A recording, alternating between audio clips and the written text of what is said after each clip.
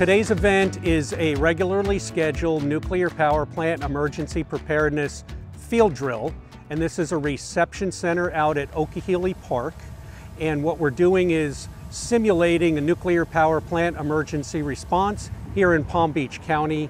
We're designated as a host county for the St Lucie Nuclear Power Plant Task Force. In partnership with Florida Highway Patrol, we're trying to direct those evacuees down the roadways towards Okeeheelee Park, which is going to be a center where we're going to take all the evacuees to evaluate them. And the 4 hazmat teams, in partnership with PBSO and other agencies, including the EOC, set up this mass detection of radiation contamination on vehicles, and also decontamination of the people and pets and of the evacuees. As the evacuees are funneled into this park, they go through a high-pressure water wash to rinse their vehicles of any possible contamination that they carried down with them when they evacuated. And then they go to another station where the hazmat team actually tries to pinpoint where the contamination is on their vehicle so that they can later decontaminate their vehicle. Then they exit the vehicle and then they proceed to the further detection. So we have animal control. They have a pet station. We try to detect if your pet is contaminated with any radiation. You're cleared. So that your pet and you can be safe. We funnel all the people through radiation portal detectors, which is similar to a metal detector. That will detect if there's any radiation on that person.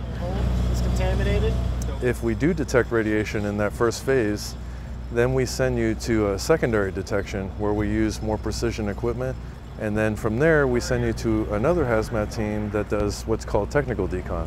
That's meant to remove all of the radiation off of that person and their clothes so that it doesn't continue to dose that person. If they are indeed contaminated, they are quarantined, and then they go through a decontamination process. We offer potassium iodide if it's warranted through the health department, and this potassium iodide protects that thyroid gland. We all work together with our hazmat teams as well as the Sheriff's Office as well as the EOC, and we put on this very large drill. Over 200 participants on the government side.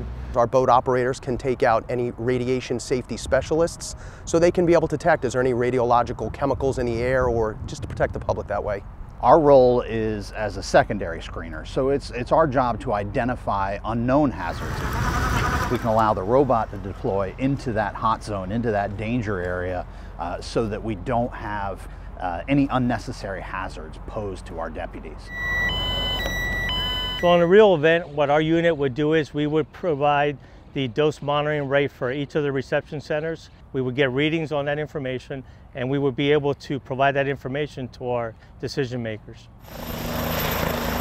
On board the aircraft, we have the ability to go through and detect any type of radiological anomaly. So anything that you would see as something that we would want to know is there, and determine where something like that might be. Training went excellent. It was probably one of the best ones we've done. According to FEMA, they were very pleased. The Sheriff's Office has gone above and beyond to make sure that we stay as protected as a community as possible.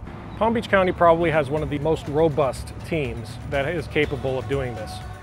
And it's only through that specialized training and specialized certification that we can do those things.